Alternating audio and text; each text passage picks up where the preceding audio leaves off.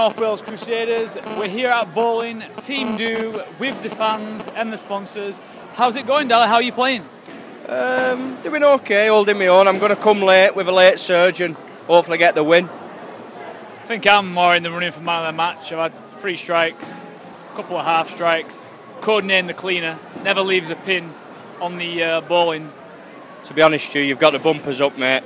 Like Clive says, if people are going with the bumpers up, 10 times easier. I've got the bumpers down, giving it the big licks. I'm going to come with that win. Which team you tipping for the win? Obviously yourself's going pretty well, but any other teams you got your eye on?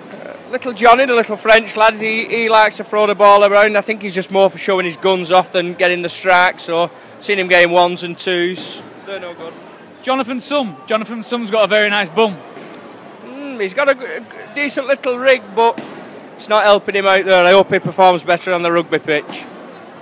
A couple of the fans are really going for it today. Really putting the time and the effort in the bowling, in the practice arena before they come tonight. It's a family club, isn't it? And everybody's bought into it. It's really good to be here and just enjoying it.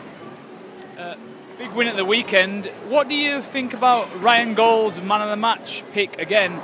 Tommy didn't play, but yet Tommy got man of the match. To be fair to Ryan Gould, embarrassing. It just shows what the little lad knows about rugby league. And I didn't concentrate much on who was man of the match, but whoever he picked is shocking. Nobody buy into that, and whatever he picks, he just picks them out of that.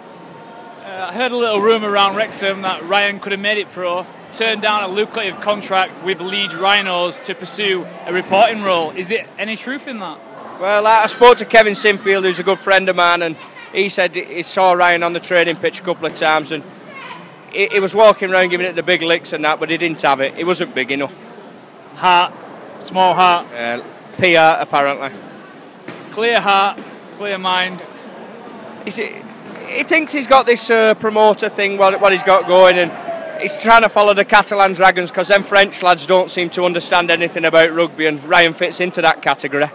They can't read the report that Ryan puts out, can they? Oh, even the Frenchies, they believe in that report. It's embarrassing at sometimes.